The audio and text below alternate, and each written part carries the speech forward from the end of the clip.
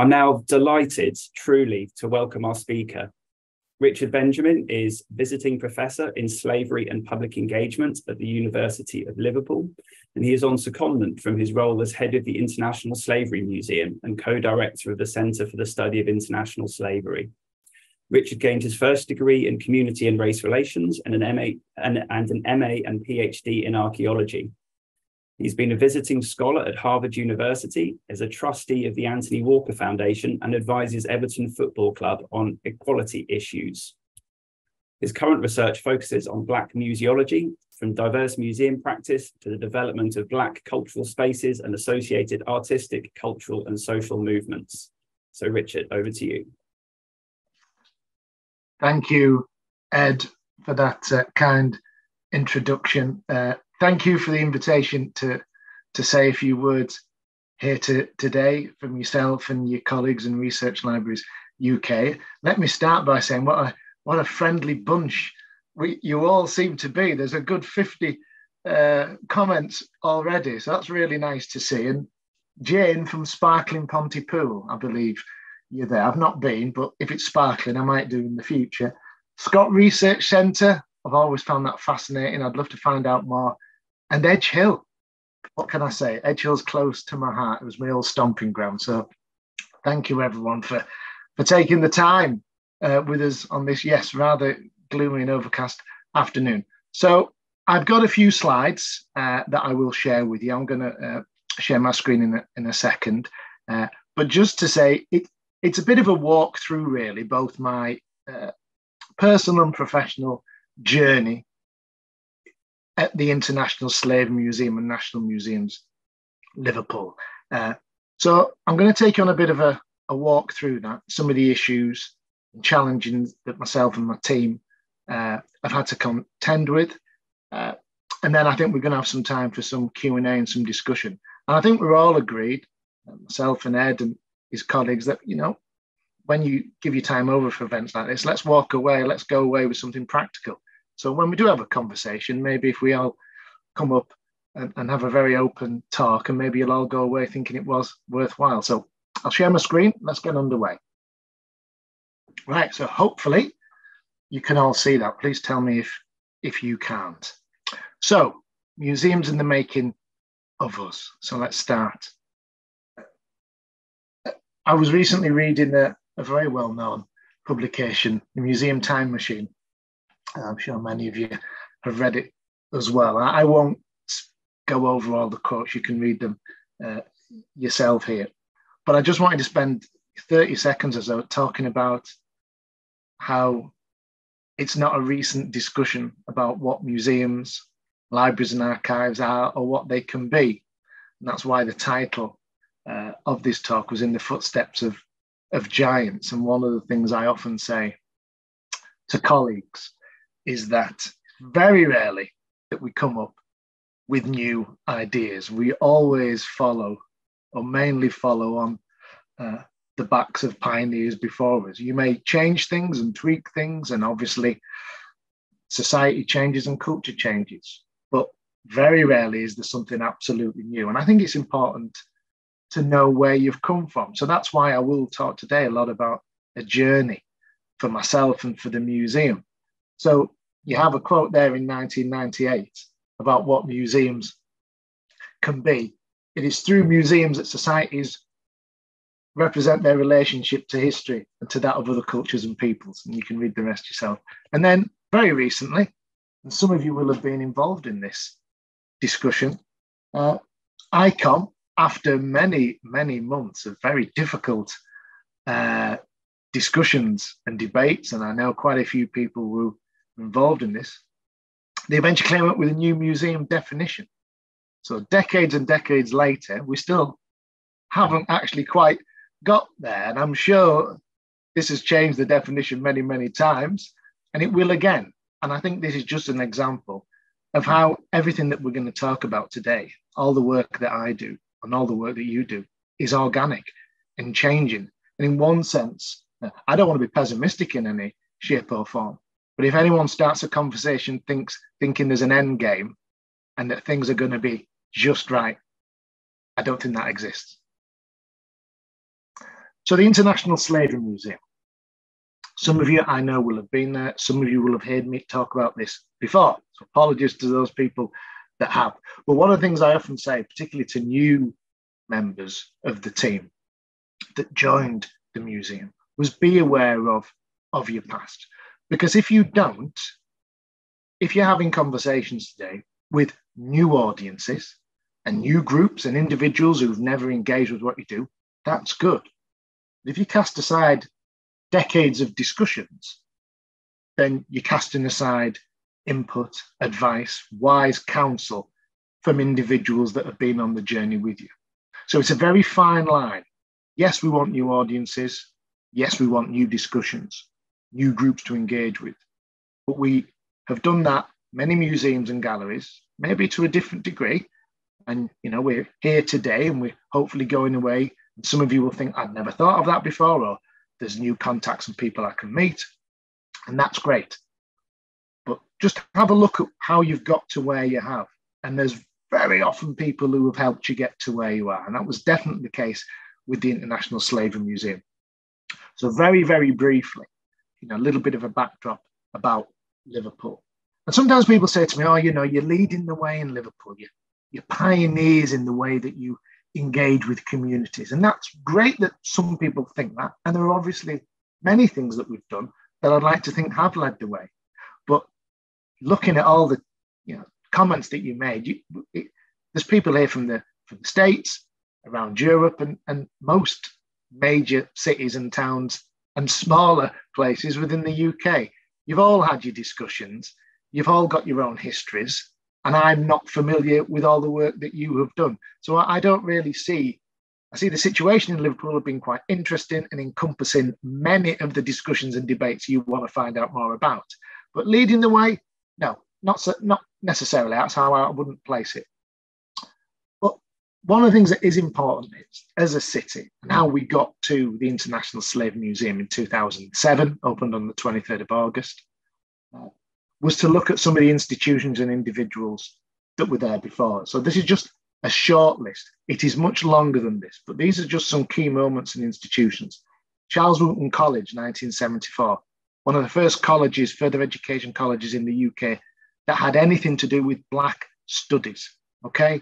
So there was a library and resources that was attempting to engage people in what Black history and the Black experience was. Isn't a new discussion. This is the 1970s that we're talking about. Loosening the Shackles, first report of the Liverpool 8 inquiry into race relations. Many of you will know, early 80s in Liverpool, something that many of you will have obviously lived through. You'll have seen the news at the time. The Toxteth riots, stroke, uprising, and then tensions between the youth, the law enforcement, central government, that led to several days of disturbances in the city. But it's really important that, depending on who you're talking to, there is a big difference between what you class as a riot and an uprising. So the terminology and how you describe it is really important. Transatlantic Slavery Gallery, the precursor to the International Slavery Museum. So even though we were established in 2007, we built on the backs of the work and discussions that had been within the Merseyside Maritime Museum building. For those of you that know it, the Slavery Museum display galleries are on the 3rd floor. You actually have to walk into another museum. The entrance is in the Maritime Museum. You've got to go and find ISM, okay? It's not easy. You don't just walk past it. You've got to really go and find it. Liverpool is one of the only. Is it still only? Not sure. You might say it isn't, but I think it might be the only council that has actually made an official apology for the city's role in the transatlantic slave trade. Caveat to that, what that is worth and how it actually affects people in their day-to-day lives is highly debatable. But the fact is, there is something hanging up in the town hall. Make of that what you will. But at least there is one to have a discussion and a debate about. Better than not having anything there. The bicentenary, 2007. Some of you here will be from organisations who were involved in that. There may be somebody here from the Museum of London and the Sugar and Slavery at Docklands. There was institutions in Bristol, Abolition 200 organisation with many faith groups and community organisations. And there was existed in Bristol because we worked with them. 2008, well, the emphasis kind of dropped off and government didn't necessarily support it as we thought there might be. There wasn't necessarily a legacy, but obviously as an international slave museum, we were permanent and we were still about. But I always think there was a missed opportunity there, that there wasn't a greater emphasis from central government on funding organisations and projects that kind of had the stimulus from the bicentenary.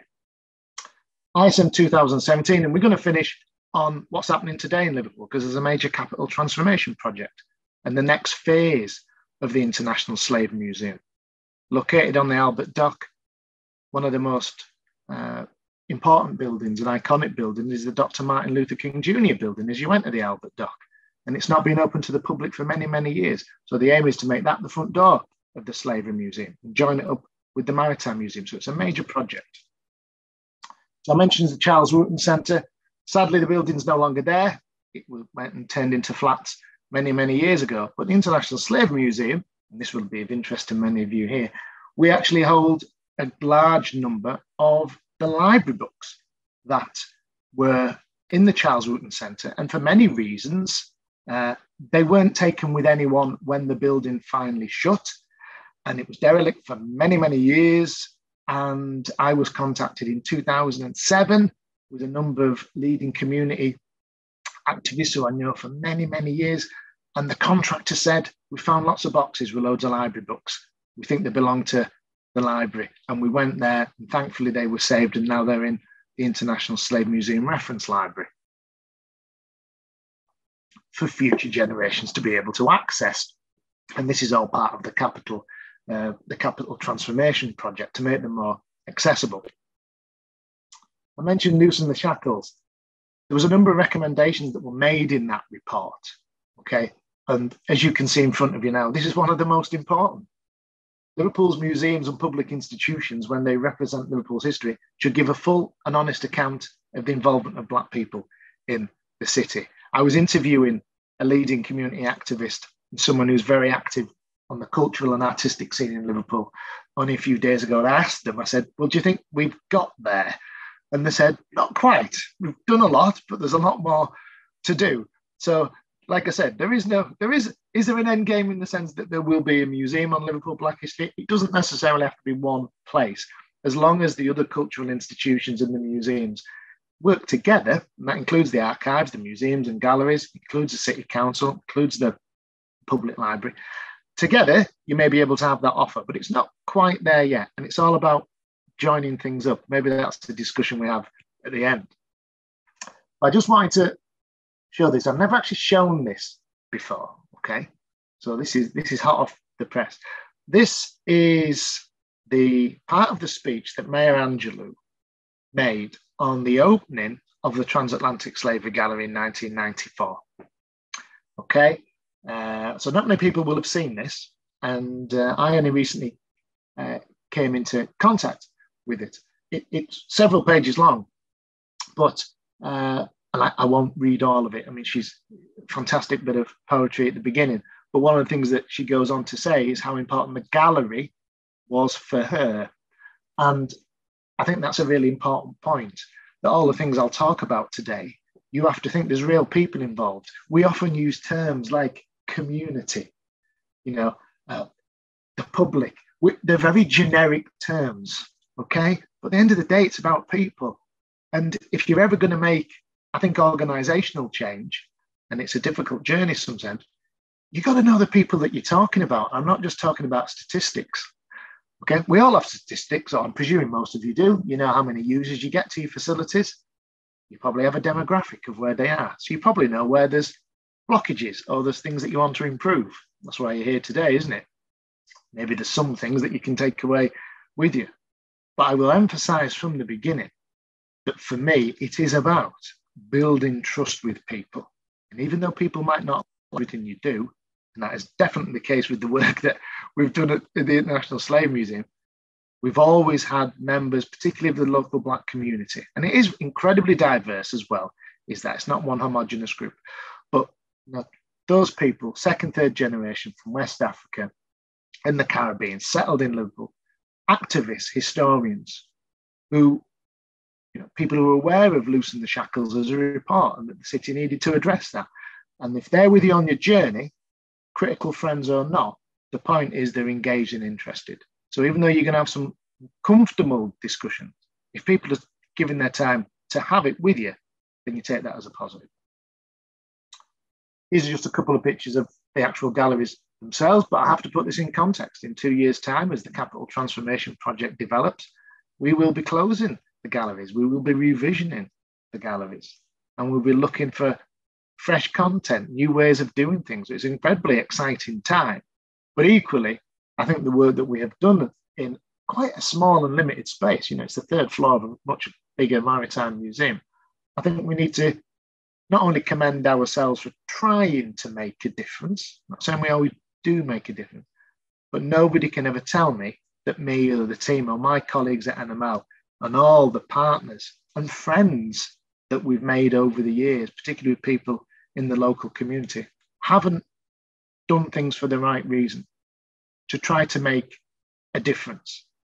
And I think if that's your starting point, yeah, maybe when I first started, it was a bit naive to think we were going to change the world. But if you've got a starting point, there's worse things you can think you're going to try to do, because that's how important and influential I do think museums can be. There's an ongoing project. Literally, it's just started. As you will see from the flyer there, first day was the 24th of November. So what was that? It was last week. And Dorothy Kuya was, when I mentioned to you about going in and rescuing the Charles Wooten Centre reference library, I went with Dorothy Kuya and a local historian called Dr. Ray Costello, who's written many books on Liverpool's Black history. So the three of us went down, because Dorothy obviously knew people who were teaching at the Charles Wooten Centre. The reason Dorothy came with me is because I contacted her because she was someone I had got to know as I started this role in 2006, or when I was in, I was head of ISM from 2006 to September 2021. And obviously now I'm on secondment for a period. And Dorothy and Ray Costello and myself, we went down there. Dorothy was a leading activist and historian, incredibly influential. She would be very open and honest in her criticism, but equally she would always be there as well to give wise counsel. Sadly, she passed several years ago. But her family, when she did pass, were very keen on her personal collection, her own archive, her own reference library in her house that she lived at in Liverpool 8 in Granby, Liverpool 8. So the museum and members of the archives team, the curatorial team, we spent several days there with the family. And as a holding, it was taken back to the Maritime Archives, or the Archive Centre as it's now called. It's actually the Maritime and Slavery Archives. And there is an active project now to be able to make Dorothy's life accessible to a new generation. So if you actually go onto the website of Writing on the Wall, and I mentioned the individual who I asked only a few days ago whether Liverpool had got to where it should have been because of the recommendations from Loosen the Shackles. That individual is the co-director of Writing on the Wall, Madeline Hennigan. So if you go on their website, you can see all about this project. I've talked a bit already about that personal element of everything that I have done and the team have done. I don't think anything emphasises that more. And Ed mentioned I am still a trustee. I've been a trustee for 10 years now, over 10 years, of the Anthony Walker Foundation, a marvellous foundation that's doing really important work on hate crime. And look at their website, please do, the Anthony Walker Foundation. And it's incredibly active, and I'm incredibly proud and honoured to be on it, to work with the family. And one of the reasons I've got a close relationship with them is because when we opened in 2007, G. Walker, Anthony's mother, had come to the museum and she'd left this message on the chalkboard that we had there. And obviously we couldn't lose that. "Do not let my son's death be in vain," she said. And it made us realise, in one sense, the weight of expectation we had on our backs, rightly so, because we're a nationally funded facility that had just opened, saying we wanted to make a difference. So very shortly after that, literally weeks, we went back to the family and asked if we could name our education centre the Anthony Walker Education Centre. And we've had over 5 million visitors. So there's hundreds of thousands of young people that have used that room. And it's still an active relationship. So that's over a decade. So it's a long journey. And that's a lot of trust that has been built. And for the family to still think that the International Slave Museum, National Museums Liverpool, and myself even have something to give, I take as a positive that we've done something right. And there's also an image there. It was just one of many I could have shown. When you start doing some of the work that some of you are going to be on your journey starting as well, you will get people who don't want you to do that, because they will see in some shape or form that you are challenging what they see as their comfortable, accepted narratives. Okay, you're going to have a whole conference soon where you're going to have these kinds of discussions. And people are talking today about whether someone's woke, and right-wing commentators or whoever, we all know who they are, and they will say, oh, museums doing this and archives doing that, and why the National Trust doing this, that, and the other. What are you doing it for? It's not what you're there for. The point is, people will knock you. So again, you've got to be prepared for that, and you've got to be strong in your convictions, because in one sense, it gets people, when people raise their heads, and sometimes some very controversial and offensive ideas may make it into the public realm, you've got to be prepared to challenge that.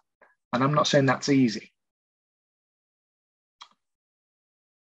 I was recently at an event at Lancaster University, and it was with the Lancaster Black History Group, community group, marvellous organisation, doing lots of things in Lancaster, heritage trails, research on Lancaster's links to the transatlantic slave trade. But this was just something, when I was leaving, it wasn't even something I'd been told about. I thought it was a great idea. It's just one practical element, and many of you here may be doing this already.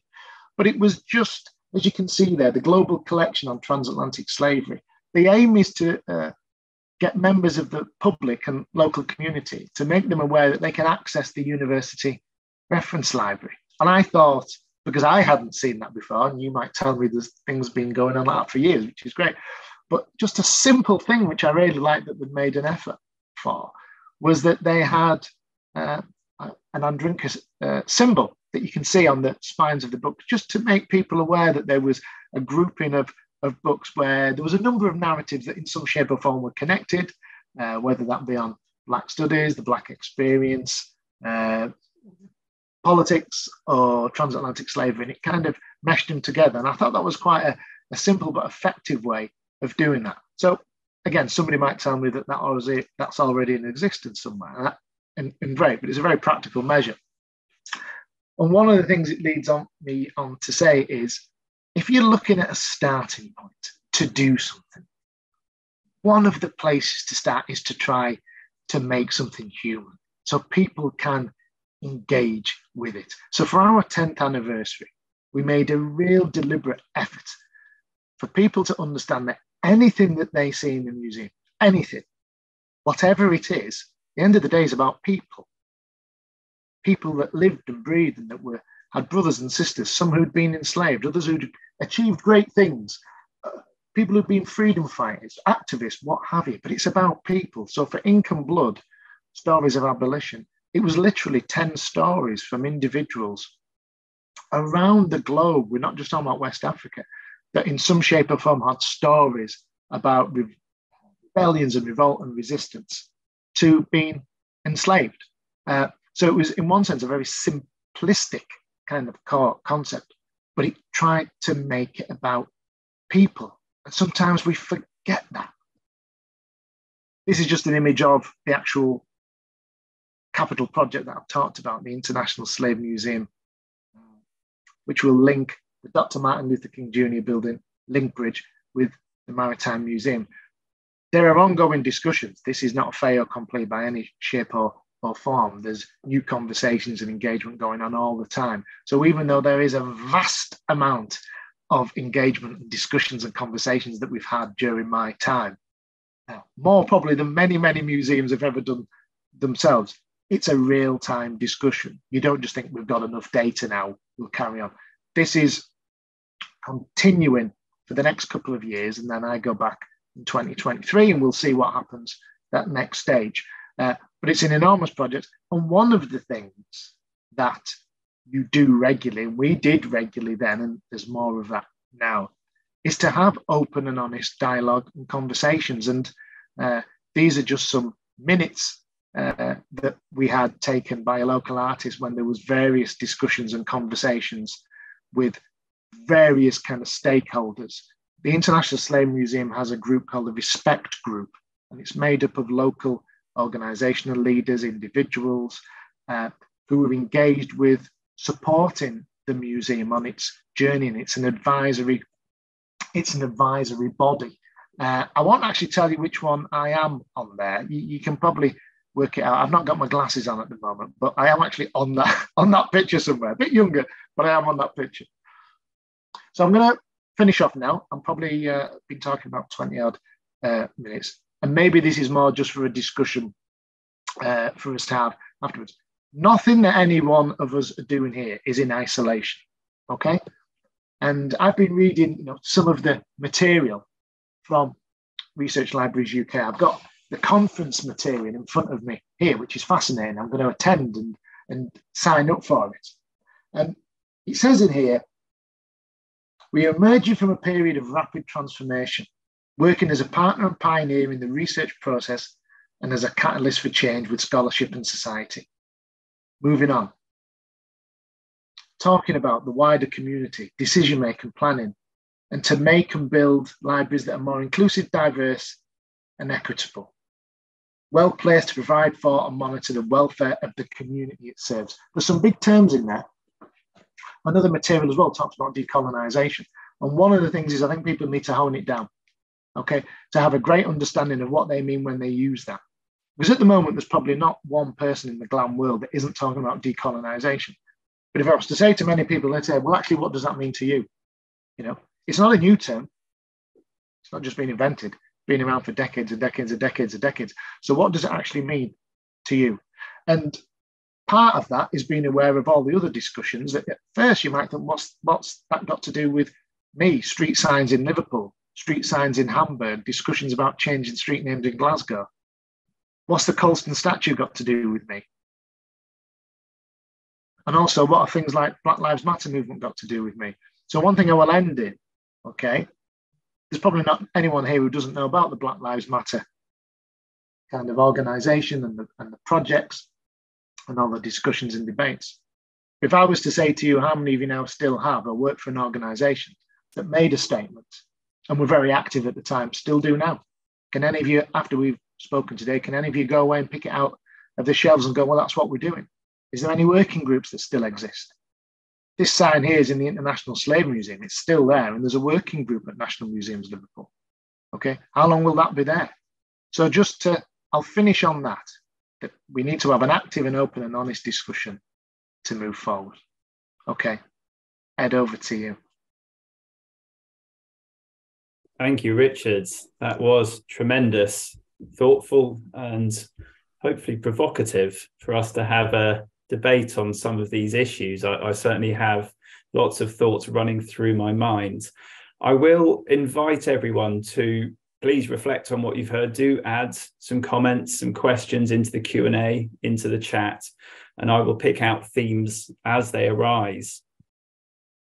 There was a number of things that struck me as you spoke, Richard, and I loved your phrase that if you have a start, there's worse ambition than trying to change the world, which is fantastic. But then reminding us also at the end that it's not so much about the grand ideas, it's about the actions. And sometimes the small actions are both a good start, but also really significant and a way to progress your own practice. I was also very struck by what you said about the involvement of the people. So moving from that idea of a community to recognizing all of us as individuals.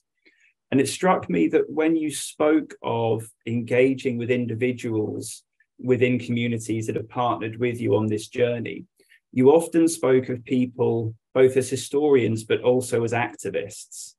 And I wondered then what that might mean for our practice as professionals within this space. How are those things different, being an activist, being an historian? In fact, are they different? or do they need to be the same? Is it necessary for us to be activists? It's a really good question. Well, let me say this. It was a discussion we had internally with the International Slave Museums team a couple of years ago about who is an activist. And we felt there was a sense, many of us who worked within the organisation, that we were often not classed as being activists. But many of us, when you look at our background, myself included, over the years and right now, was, very political. And often we did many things that activists do to different degrees. I mean, obviously, as you move on in your career or you change or you have family and kids, things change. But at the end of the day, we often found that the museum, and many of you here, the organisation, it's a bit of an us and them. It's like we work with activists and historians. So no one here is active in some way or is a historian as well. So I wouldn't necessarily put yourself out of the frame here. If you think you've got something to offer and you have experience, then there's no reason why, when you're having discussions about what activism is, that you use the skills and experience of people that already work within the organisation. That's not for everyone. There'll be many of you here that will absolutely not class yourself as an activist. But equally, there are many people who will have those skills. And that's a good starting point, because there may be ways of building bridges because of your own experiences outside of your work that you're able to utilise. So don't necessarily think it's an us and them, okay? Because sometimes you probably do have to just sit back and realise, I've done quite a few things myself that will help us along this journey here. Absolutely. And that's part of this journey, I think, as well, isn't it? Is thinking actually what is defined as the us and them, what is typically realised. So that kind of us and them is interesting, and I see some comments are starting to come in now, which is great, and I'll start to have a look at those. I was just, in terms of that kind of comment about us and them, you have touched on what's commonly called the culture wars. So that narrative within the media that we shouldn't be rewriting history or raising these sorts of issues. Now, as I've been assured by a very senior historian here at the University of Bristol, actually, that is the business of historians, to be continually rewriting history. So that's in itself is a kind of missing the mark, as it were. But I just wondered about your personal experience as you've gone on this journey. What have you encountered? Have you got any moments that really struck you as either really kind of highlighting some of these aspects of the debate, or perhaps how you responded? What did it mean for you individually, and how did you approach that when you were perhaps on the receiving end of some of that? Yeah, that's an interesting one. This is where you can never talk about large groups just as one, because things are not always homogenous. We all have our own journeys and experiences. Maybe it helps, one, that I'm a fairly plain speaking Yorkshireman, and so I've always been quite confident in my views and understand that I make mistakes. So any conversation I ever have, I definitely don't take the moral high ground. But equally, I'm always strong in my convictions. I will never enter any project or go forward in any exhibition with clearly having an understanding of what we are attempting to do as an output. And it might not work, and people might not like it. But don't be half-hearted. Speak to the right people and get as many people on board, so that if you're going to make a mistake, you make it together. Okay. Over the years, we've had many people who have, too many to mention, who've not necessarily liked the way we have gone about the work we have done at the museum. Should museums even be engaging in anything that seems political? It's one of those discussions that we've moved on from now, surely, isn't it, about the neutrality of museums, archives, libraries and galleries. What really is that? You don't hear it as much. In the 90s in Liverpool, I heard people saying, well, we never really got involved in the transatlantic slave trade, it was more Bristol and London. Seriously, people had that conversation with me. You wouldn't really have that now in the city of Liverpool, but you do have, like I said, the culture wars in particular, when people, raise kind of their heads, because they do feel as if you're challenging something. And I think that means you're something right, isn't it? If they can't have an open and honest discussion with you without shouting and accusing you of something, then something's worrying them. When you talk about people, oh, you're woke or you're liberals, it's such a simplistic argument to have. And And you're right, Ed, what you say about that's the role of historians. Things are changing. You're always looking to rewrite and revision. And just to briefly go back to one of the images I only skirted over, which is the Colston statue. And as you will know, being in Bristol, the big discussion about pulling down history, erasing history. And actually, for those people, historians are, I'm not a trained historian, I'm an archaeologist by trade. But the point is, the statue never became you're not rewriting or erasing history. I'm not advocating you necessarily throw something in the river or what have you. The point is, it became more interesting because one of the things people started doing is actually talking about, when was it made? Who made it? Was it made of? And I remember seeing a fascinating presentation by some of the team at MShed, the conservation team. I think, apologies if I've got that wrong, who it was. But it was someone who had done conservation work on the actual physical statue. And inside, there was some material that they'd found stuffed inside. If I remember rightly, it was the equivalent of it was a newspaper or equivalent of a gossip magazine. I think it was the Titbits it was called. I think that was a 19th century magazine or journal. Again, somebody might be questioning that. But I thought that was fascinating, that you're actually talking about what was in it as well. So you're not erasing history, is it? It's living and breathing. So. Yeah, I completely agree. If it's the most debate I think there's been in the open in this city for some time, and actually some of what came before attempted to engage with these issues, but always ended up in these kind of warrens or cul-de-sacs where debate was not really pushed into the open. So actually, as you get these challenges, if people are actually seeking, honesty and debate around these things, then that is absolutely the way that it needs to progress. There's an interesting question here, which I think builds on this kind of context that we're exploring about the situation that these debates are framed within, which is always within a community. It's always, as you've reminded us, about people. And our commenter here is asking about the collaborations that you've established, both with local communities, but also with organizations in other cities and other countries. And they're wondering, how do you maintain those relationships? And how do you advocate for connections between collections and communities, which are part of that global perspective? Well, a lot of that depends on where you are.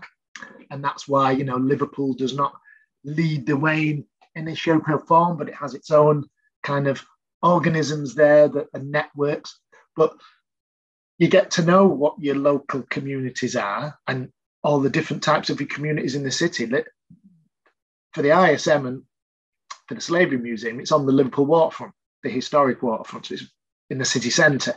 Traditionally, some of the diverse communities in the city didn't always go into the city centre. That will be changing now, of course, but it's something that you still hear people say. They don't necessarily feel welcome in the city centre, and Liverpool's not necessarily a big place, so you have to be aware of that. What that means is don't always expect people to come to you, right? Very simple. Get out there, find out where people live and work and breathe.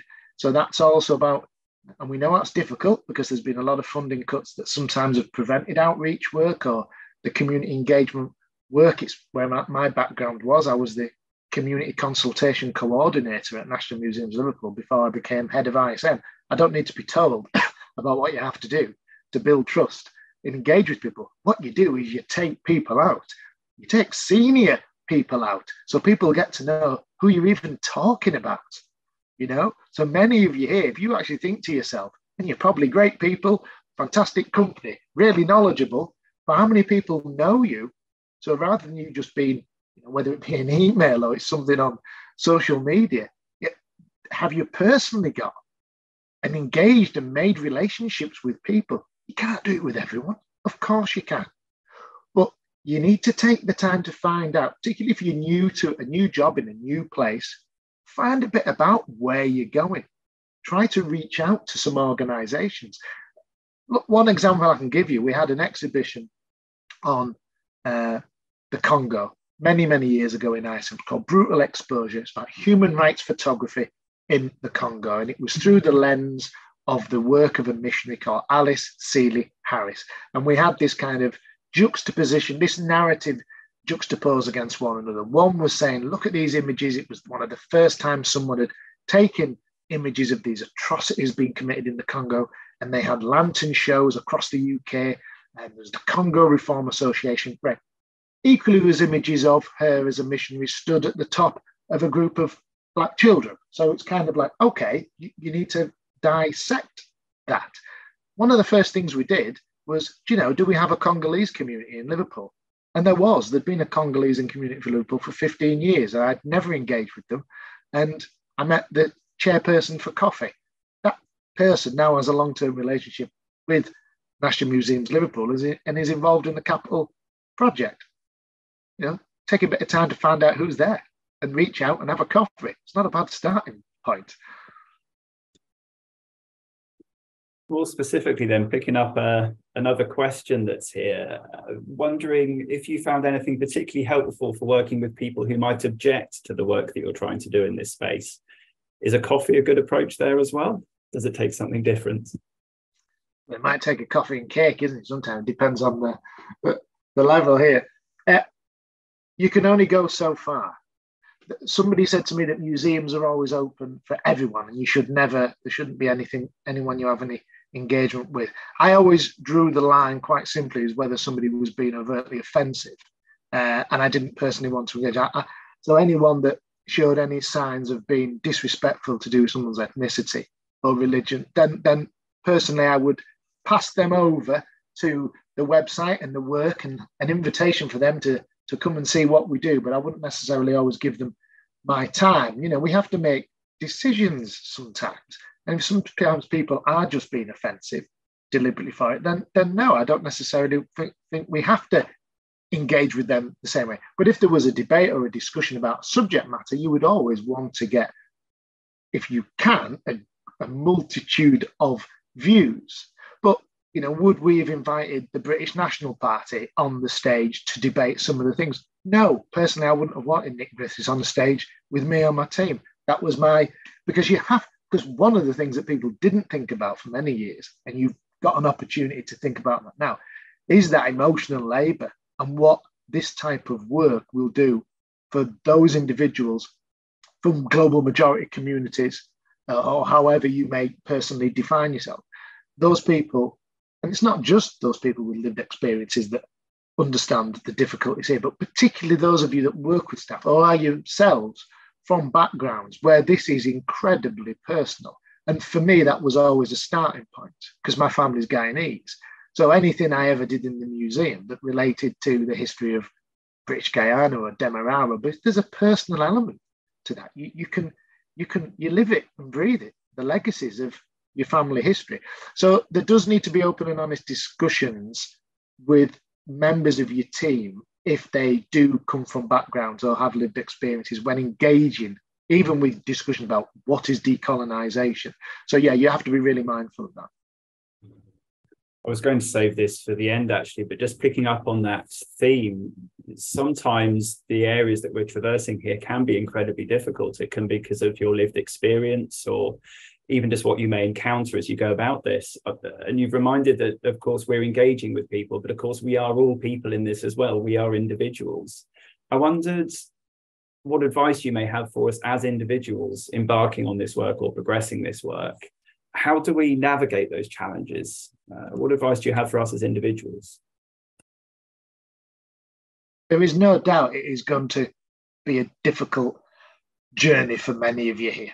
And that's why I've always had maybe that naive starting point of having an aim, something that you know why you're doing it. So everything I have ever done, personally or professionally and academically, is because I kind of think I want to use the skills and the resources that I have available to make a difference to people's lives. And in one sense, when I say that openly, there's 100 odd people here, and you may be thinking, oh God, I fancy saying that, but that's just that's just me.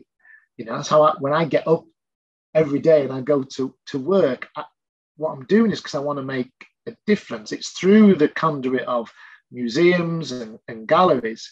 But when I was an archaeologist as well, everything for me, even in that spectrum of work was about engagement and increasing diversity within archaeology, which is still an incredibly undiverse kind of sector. So that's my starting point. So we do have different starting points, and we have different hilltops.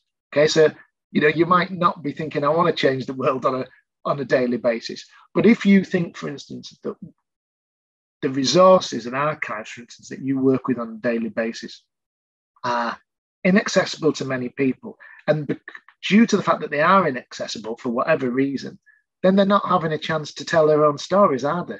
The resources you've actually got. And this is even if you're being selfish as a historian or an archivist, it's like, are the holdings that you get able to tell their own story? And if you don't get multiple people from multiple backgrounds being able to access them and engage with, it's the same in museums with objects, then you're missing a trick there. So I think it's about what your aims and ambitions are. But yes, you do have to be aware that there will be difficult discussions, and you will be taking many of you out of your comfort zone.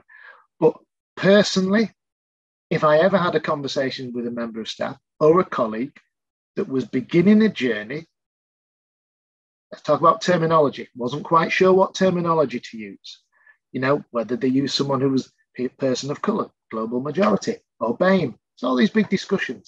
I've always said it's up to the individual how they personally define. I was one of the founders of the BAME staff group at National Museums Liverpool. It's now the global majority group. It's changed over time. The members wanted to call it something different.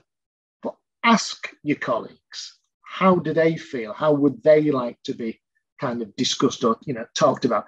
And equally, though, you also have to think, don't just go to members of staff as the go-to people if it is around an issue that we're talking about, diversity or inclusion, because as organisations, there are responsibilities. So you will have documents, you will have policies and strategies. So you do have people who are the director of people or the director of HR, and so they, an Ed, you're here, you're people with responsibility who should know about some of the strategies and the resources that are on offer. You don't always have to go to staff with lived experiences, but equally, there may be staff who are very welcoming for you to do that. And I've always been very open. If you've got a question, come and ask me and I'll see if I can help. Again, it's that theme of trust, isn't it? Building trust, building respect, and entering into these areas with good faith. Picking up something you just touched on there about representation within our collections, what voices are present, what stories might be marginalized or absent. There's a question here about the value that's attached to community-led collecting and whether that the same value is attached to community archives or kind of individual-led collections compared to sort of academic collections of the past. And our asker here is asking, how do we change this? And is there room for community historians to curate within these spaces? Simple answer to that is yes. And if you don't, you're missing an opportunity there. So, and it's a difficult one, isn't it? Because I don't care what anybody says. When you say community historian, people will still automatically, many people not see that as being a proper historian. It's and that's something you need to check. Maybe reflect yourself what that word conjures up. Community exhibition. What does that mean? Is it an add-on? Is it an extra? Is it not quite as professional as what your exhibition team are developing? All I know is that I have been in rooms with very influential people who've talked about the difference between high art and other kinds of art. Now, I don't think they would say that openly now, like they did then, because we're in a sector that shouldn't have people in influential positions that think of things as high art and low art or other art. So the point is, you need to get rid of the misnomer that community means that it isn't professional, okay? Because it can be. And again, for me, I've always said, so rather than call something a community exhibition, it's an exhibition. It's just that the people that you're working with might not be working within our sector all the time, So a community historian is a historian, So it is a fine line. It is a fine line, and you do need to be wary of how you use certain terms. But multiple voices voices outside of our sector, i.e. people who work in it every day, of course, that will enrich everything you're doing. And I think one of the things I would say about the Slavery Museum, the Capital Transformation Project now, there is an attempt to kind of make these kind of distinct, to not distinguish between the professional and the community as much as there has been in the past, because everyone is bringing something to the table. There's many things that the curators or the archivists have no knowledge about. Equally, there are many people who you work with who may not have certain technical skills. You come together and the output could be great. So it's just about respecting, I think, people who might not necessarily work full time for whatever reason within our field as not being as professional. I think it's not a good way of thinking about it. We'll just have an eye on the clock, and there is plenty still that we could come to, and so many directions that we could take this debate. You did say at the start, Richard, that you would very much like to pose a question to our audience, and they're a very chatty lot, so I'm hoping that we may get some great answers. I think it was around what people are taking away. Would you like to frame that as a kind of parting question to everyone here today?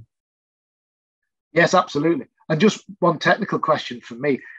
Will the web chat be saved? Because there's some people who've put some really interesting links. So thank you all the people who've been having a discussion about articles and links that you're aware of. I will definitely look at all those afterwards if they can be saved. That would be great.